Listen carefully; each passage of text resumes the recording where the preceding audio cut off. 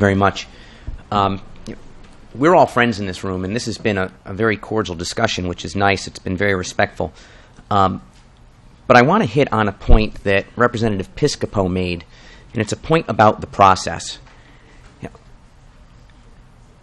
The tax increases in this budget, particularly those sales tax increases, we're looking at today, and at no point in time did the folks impacted by these tax increases have an opportunity to tell us what they thought about these tax increases. This was generated in a bubble. And while we've been respectful of one another here today, this is not at all respectful of the individuals impacted by what's in the document.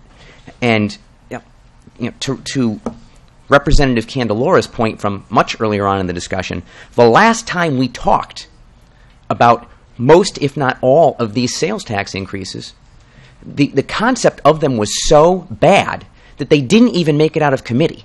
So the last time we heard from the public, we decided this was so horrendous it couldn't make it out of this committee. Yet here we are, having not heard from them at all since. And all of a sudden, these are great ideas. So again, while we've generally been pretty respectful of one another here, this document has not been respectful of those it impacts most. And I would simply ask that going forward in this month that we have ahead of us, now that the folks impacted by this have the opportunity to read it and digest it and understand how it's going to impact them, that we give them an opportunity to speak to us, that we give them an opportunity to be heard, because as of yet they have not. I will certainly not be supporting this today, but I do hope that the folks impacted by this will have an opportunity to be heard. Thank you, Mr. Chairman.